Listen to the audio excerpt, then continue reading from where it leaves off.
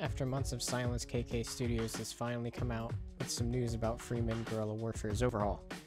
Now, if you've been living under an indie rock for a while and you don't know anything about this game, watch my previous video on Freeman to get my opinion about the game's current situation and development.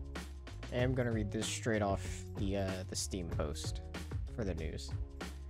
First of all, it is important to note that everything that's showcased is a work in progress and is being subject to change. Secondly, the majority of our progress is on the tech part of development, and art-related part contains many placeholders and will be our next step of development. Currently, we are 80% done with the framework, and our next step will be adding content. So in the following months, we can expect more screenshots and maybe videos showcasing the new game. On today's screenshots, you will see the new squad customization screen, inventory screen, world map, and some combat maps in production.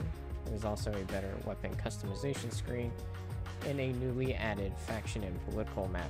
Alright, so based off of what was said in the news post, I think we'll possibly see this overhaul drop either by the end of this year or early 2023. Based on the screenshots, which are the ones that are going by on your screen now.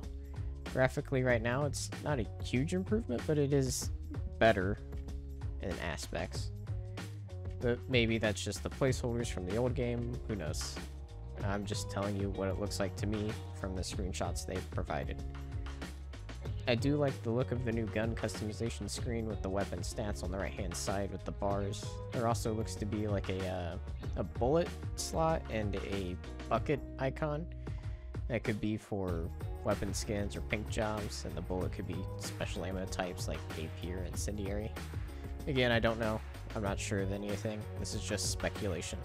Then there's the screenshot of the in-game map where they drew lines to divide up the territory, similar to how Total War titles do that. Which, if you have different map modes where you can see like diplomacy, relations, and who owns what territory, it would be useful in that regard.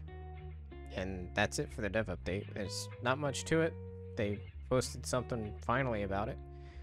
I still wouldn't recommend anyone buying this game right now, not until the overhaul drops, and then we'll see how much the game has changed and if it's still just as fun and playable.